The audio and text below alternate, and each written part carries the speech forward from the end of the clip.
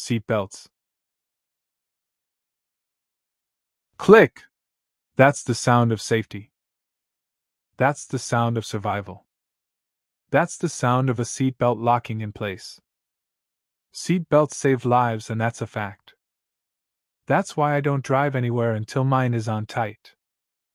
Choosing to wear your seatbelt is as simple as choosing between life and death. Which one do you choose? Think about it. When you're driving in a car, you may be going 60 miles per hour or faster. That car is zipping down the road. Then somebody ahead of you locks up his or her brakes. Your driver doesn't have time to stop. The car that you are in crashes. Your car was going 60 miles per hour, now it has suddenly stopped. Your body, however, is still going 60 miles per hour. What's going to stop your body? Will it be the windshield or your seat belt? Every time that you get into a car, you make that choice. I choose the seat belt. Some people think that seat belts are uncool. They think that seat belts cramp their style, or that seat belts are uncomfortable.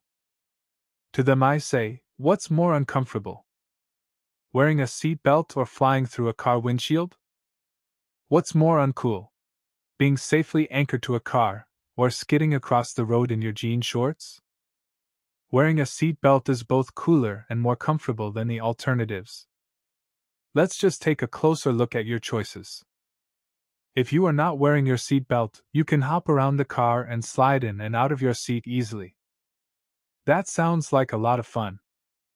But you are also more likely to die or suffer serious injuries. If you are wearing a seat belt, you have to stay in your seat.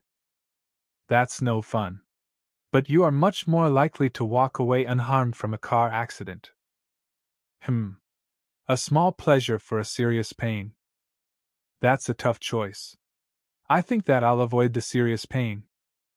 How about giving money away? Do you like to give your money away? Probably not. And when you don't wear your seat belt, you are begging to give your money away. That's because kids are required to wear seat belts in every state in America. If you're riding in a car, and you don't have a seat belt on, the police can give you or your driver a ticket. Then you will have to give money to the city.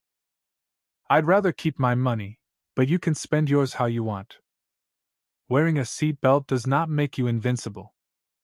You can still get hurt or killed while wearing your seat belt.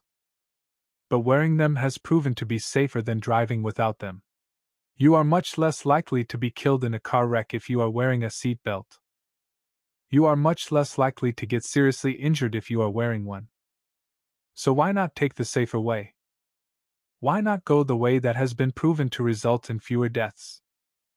You do want to live, don't you?